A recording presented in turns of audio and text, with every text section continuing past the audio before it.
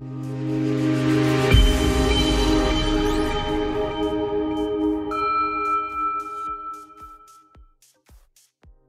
and welcome to this video, which I hope is a very quick, straightforward guide to a theory on what happens when things burned.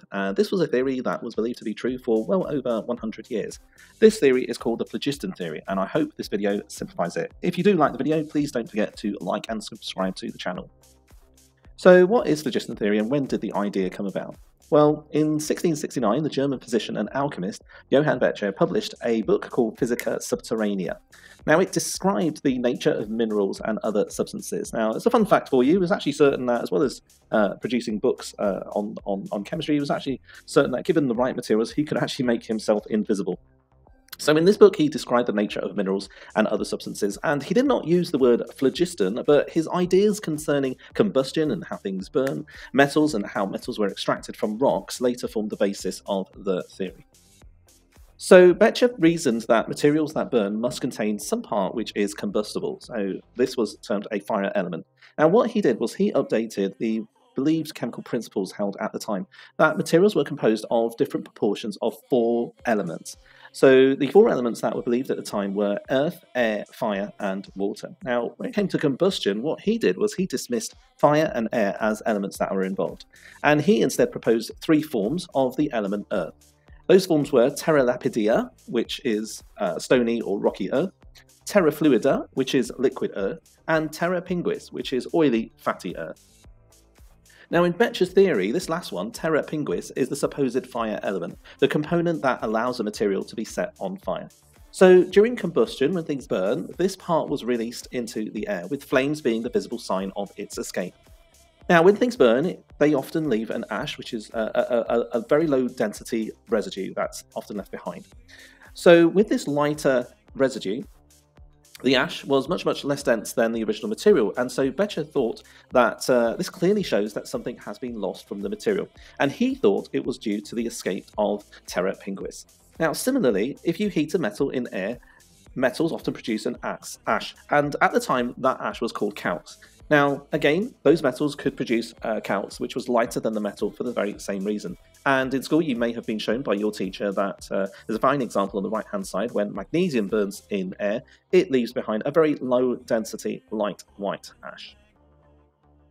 So in 1703, George Stahl, a German professor of medicine and chemistry, published an extended version of Becher's theory. Now Stahl was very proud. He rarely answered letters. These days he would be not answering any emails whatsoever. He showed real contempt for all who differed from his views, and he actually reacted violently to criticism. So this gave him a massive reputation. He was a real heavyweight. And Stahl was the originator of the phlogiston theory. He renamed terra pinguis as phlogiston. Now phlogiston comes from the Greek word which means inflame. So it's a picture of his publication. So what were Stahl's ideas? How did he develop the phlogiston theory?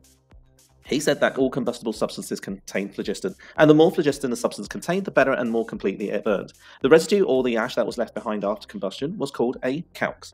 And combustion released the phlogiston from the substance into the air. A flame indicated a rapid escape of phlogiston.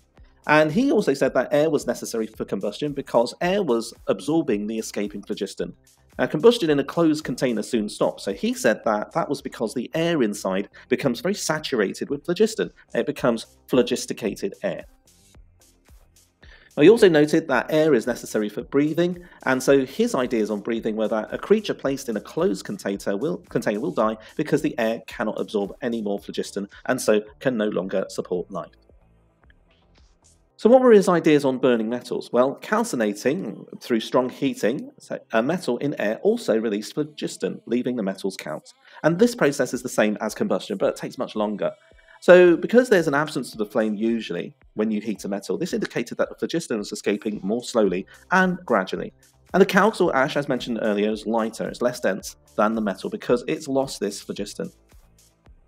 So it seems quite plausible. This theory explained many of the characteristics of combustion, but there was a real problem with calcination and calcinating metals. Now, Becher and Stahl both knew that after heating a metal, although calx may become lighter and less dense than its original metal, its weight was actually heavier than the original metal. And this had been shown by Jean Rey in 1630, and it was confirmed by Robert Boyle in 1673. So they had to have a way of solving this problem. To solve the problem, phlogiston was said to have negative weight, or positive lightness, since flames tended to rise. So So, like a helium balloon, rather than be attracted downwards by gravity, flames rose, and it was said that this phlogiston didn't have mass. It was said to actually have negative mass. So when it left a substance, the material that it left behind became heavier.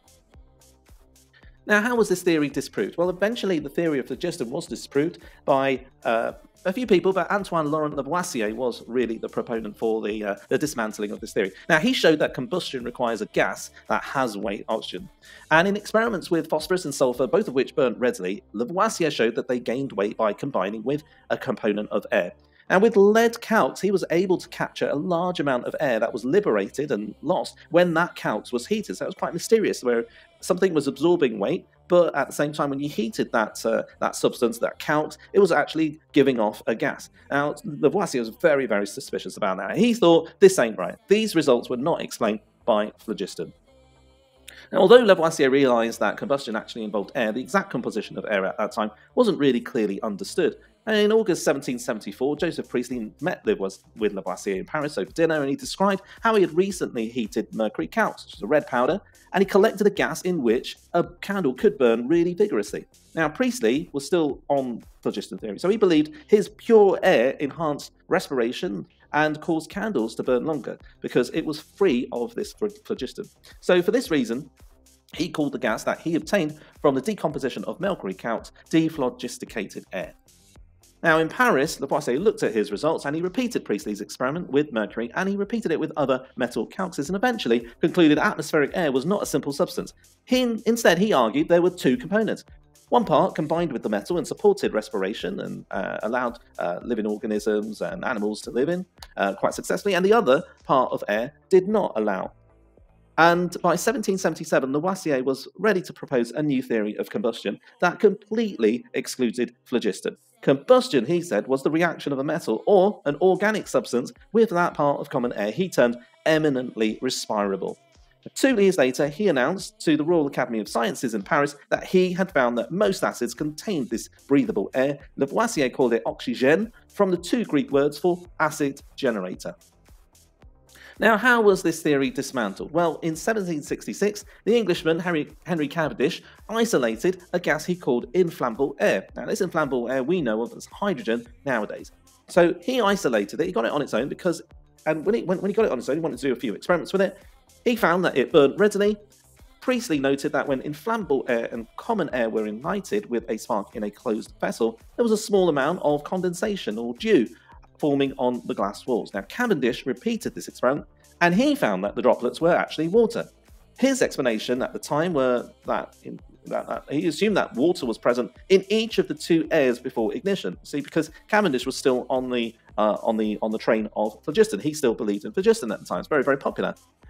But in June 1783, Lavoisier reacted oxygen with this inflammable air, this hydrogen, and he obtained water in a very pure state. He correctly concluded that water was not an element, but it was a compound of oxygen and hydrogen, as it is now known. And to support his claim, Lavoisier decomposed water into oxygen and hydrogen, and now that the composition of water was known by Lavoisier, he completely sealed the deal. He found that the last objection to discarding phlogiston could completely be eliminated. That, ladies and gentlemen, is a very, very quick run-through of the phlogiston theory that lasted for well over 100 years and how it was slowly dismantled by Antoine Lavoisier. Please leave a like for the video and please subscribe for more content. There's a QR code that's on the screen. It's by the American Chemical Society. If you download it, you can get absolutely free a commemorative book on the chemical revolution of Antoine Laurent Lavoisier by scanning the QR code. It's a really, really cool read, and I hope you enjoy it. Thank you very much for watching. Take care. Bye for now.